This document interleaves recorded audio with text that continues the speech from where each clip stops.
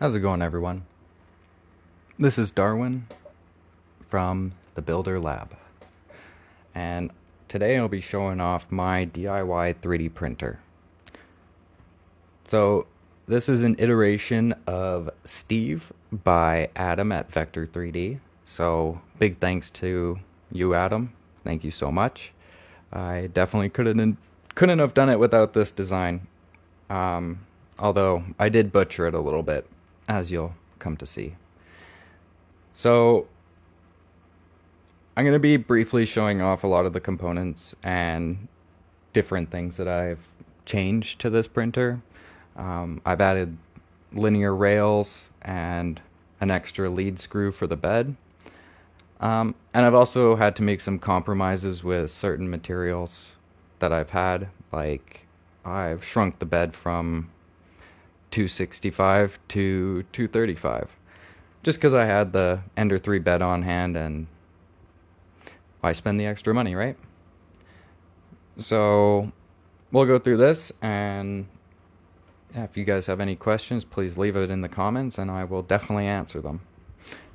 So stay tuned. So this is the gantry.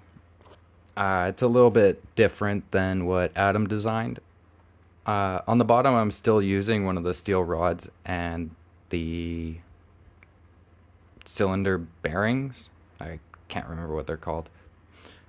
But on the top, I decided to swap it out for a linear rail. And that required changing up the connector parts a little bit, but not too bad. They're not even really screwed in. Yeah, I don't know. This thing's a little jank, but I like it. It's definitely...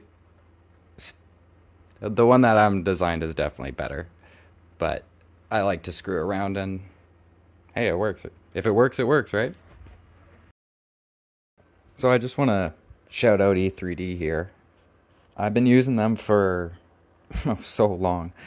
And obviously E3D doesn't need a shout out. But... I love their hot ends, cold ends, everything. I've loved the V6 since the beginning. So I'm running the Revo on this one with the Obsidian 0.6 millimeter nozzle, and I can't say any bad things about it, like at all. I love it. Actually, I can say one bad thing. And this thing is so fucking loud.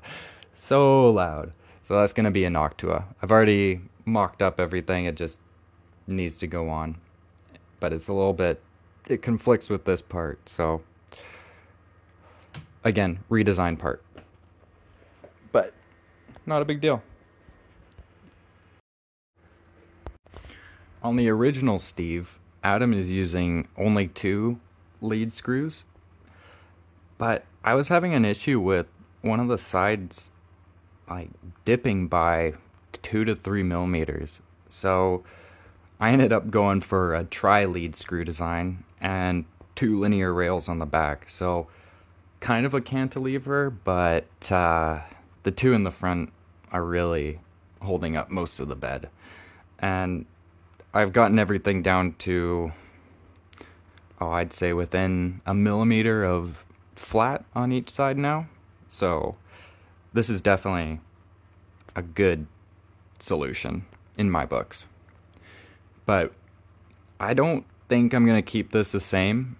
The Rat-Rig 3D printer has a really cool tri-leveling design, and I want to try that out. So I think I might modify that into this.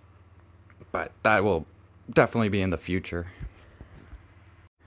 So one of the things that differs from me and Adam's bed is this one is 235 off a Ender 3, and that's mostly just because I couldn't find a 265 millimeter bed.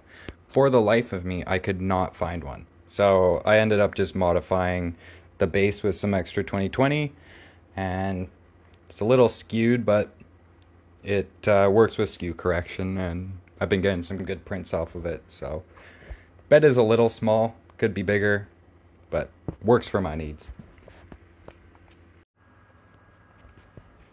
Alright, so this is the control board, and it's a BTT Octopus Pro V1.1, and great board, nothing bad to say. I really like it. There's a lot of configurability about it, a lot of fan ports, a lot of end stop ports, like what, 1, 2, 3, 4, 5, 6, 7, 8 drivers, so this thing's a great board, highly recommend. And it's running off the BTT Pi running clipper, and yeah, so this is my DIY 3D printer.